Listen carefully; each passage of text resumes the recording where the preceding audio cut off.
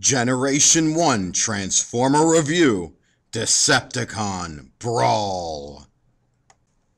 Before we get into the review of the actual action figure itself, let's take a look at Brawl's tech spec. Function, ground assault. Quote, I was born to be wild. Brawl is noisy and irritates all that are nearby him. He has a hair-trigger temper and is blusteringly belligerent, which makes him a terrifyingly effective warrior. Brawl is enormously strong and resistant to most conventional artillery.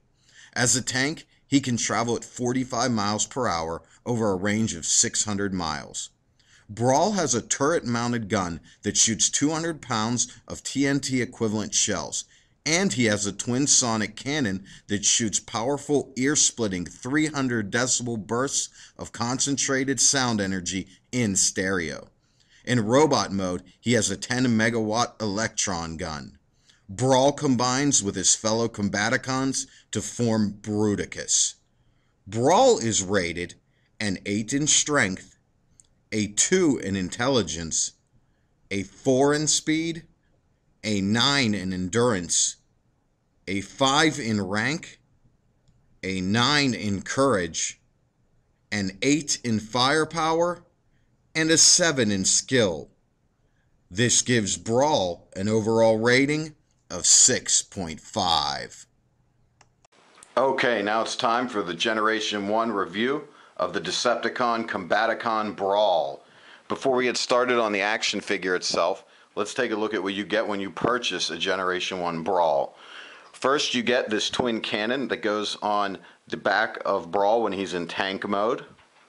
And it does have articulation, it swivels up and down. And you get Brawl's laser pistol for when he's in robot mode. And you'll see that this actually can slide into here and form another gun. I've seen that done before. It's not officially recommended, but it's kind of cool. Okay, let's bring Brawl out. And here he is. Now the first thing you're going to notice that I've done is I placed his chest stickers here instead of under here, because I think it looks better. You know me, I love my Generation 1 characters. However, I'm willing to make changes to them when I think something aesthetically is going to make it look better and more like the cartoon.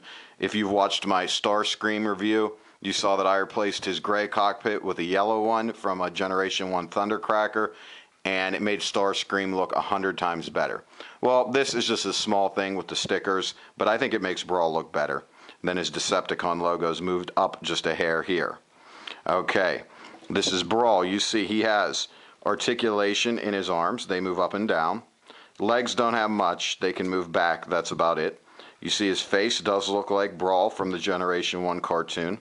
This gun kind of sticks up the barrel too much in the back for my liking, but it's just something small. See stickers on his bottom legs. You see the Decepticon logo there on the back. If you look on the back, you see his Decepticon rub symbol on the turret, which is his back. And that is Generation 1 Brawl. We're going to put his gun in his hand and see how that looks. Fits nicely in either left or right hand. You can have him stick it up, down, to the, can't really go to the side, but it does have movement. If you look at the back of the turret, that's where you can read the Hasbro and Takara markings. It's kind of tough to see it though without light. Okay, so let's bring him down and we'll come in close for the 360 view. And you see Generation 1 Combaticon Brawl. You know he does form the leg of Bruticus. However, that is a separate review. That's Brawl from the side. From the back, he stands very nicely. It's a heavy piece too. I really like that. Very well made toy. I think he looks fantastic also. Looks great in robot mode. Okay, now to put Brawl into tank mode.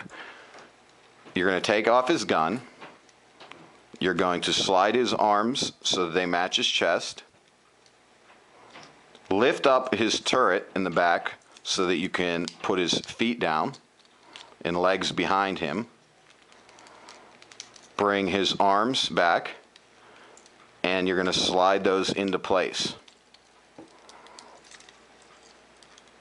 And we want to make sure we get a nice, good, clean fit in there. Bring the tank turret down, snap those in, those legs and those arms. And there you have it. Looks awesome. Look at this guy.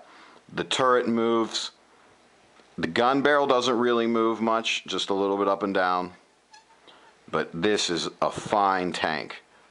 He is really cool. I mean, he's almost as nice as Blitzwing is in tank form. And Blitzwing was a triple changer. This guy's just a combiner. Way better than Warpath from the Autobots as far as a tank goes. And you see he has really nice stickers now in the front. Much better than underneath here. I think they look better here. Leave me a comment. Let me know what you think. You might disagree, but I think it looks better. Now, I'm going to just give you a quick shot here of what he looks like without the other accessories on. And I think he looks fine just like this. And he does roll a little bit. He has 4 little wheels there.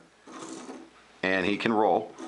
Actually pretty nicely considering they're just 4 little plastic wheels. Now, to complete the actual official transformation, you're going to put on this twin cannon on the back.